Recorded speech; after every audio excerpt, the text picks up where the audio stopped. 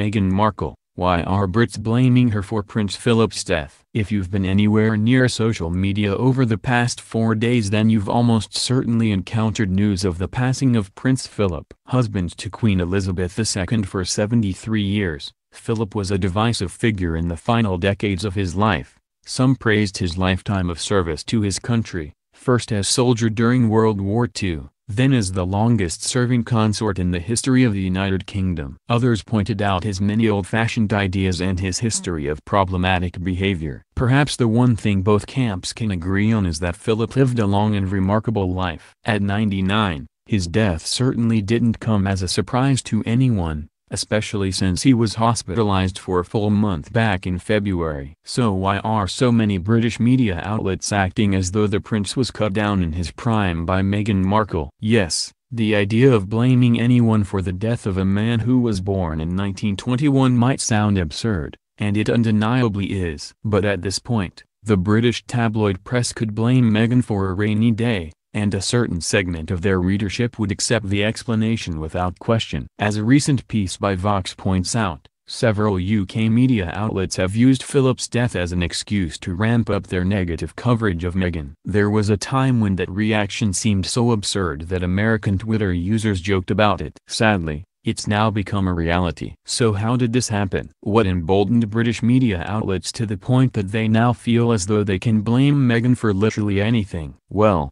they've been making the Duchess' life miserable from the moment that her relationship with Prince Harry first became public. And in recent weeks their efforts to discredit and slander Meghan have become even more intense. That state of affairs is a result of Meghan and Harry's interview with Oprah, which scandalized royalist viewers around the globe.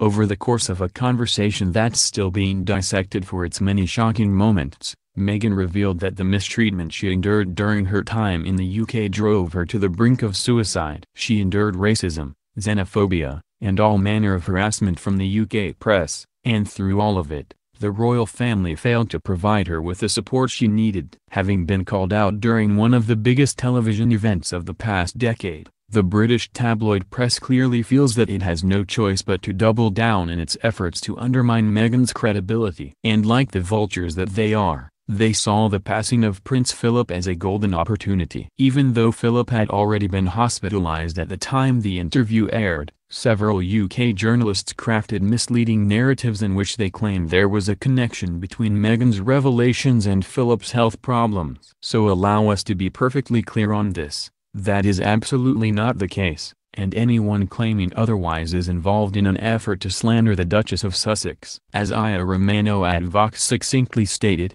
the Duke of Edinburgh was 99 years old. Any efforts to place blame for his death reveal far more about the state of the media than about Meghan Markle. Folks, it really is that simple.